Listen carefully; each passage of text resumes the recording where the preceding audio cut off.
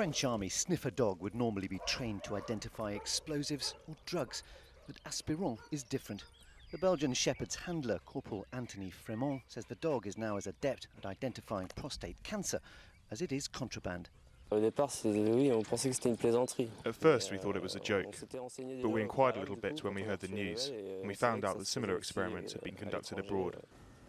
The French version of the idea began in a laboratory in Paris, where Olivier Cousineau researches urinology at the Hôpital Tenon.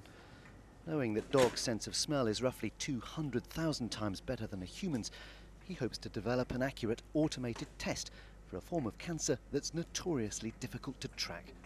L'objectif ultime, c'est en effet de savoir qu'il y a telle et telle molécule. The ultimate goal would be to be able to determine that a particular smell represents a particular cancer, which would allow a machine to do the same job. In that case, you could standardize the task enough to establish a diagnostic test.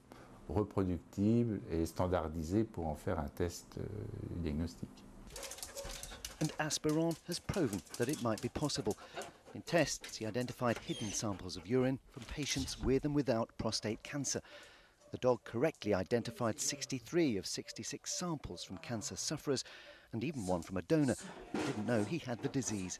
En fait, s'il se positionne à côté de l'échantillon et s'il marque un arrêt, qui est le moyen de dire que c'est un échantillon positif. If he sits near the sample, that's the way he says that the sample is positive.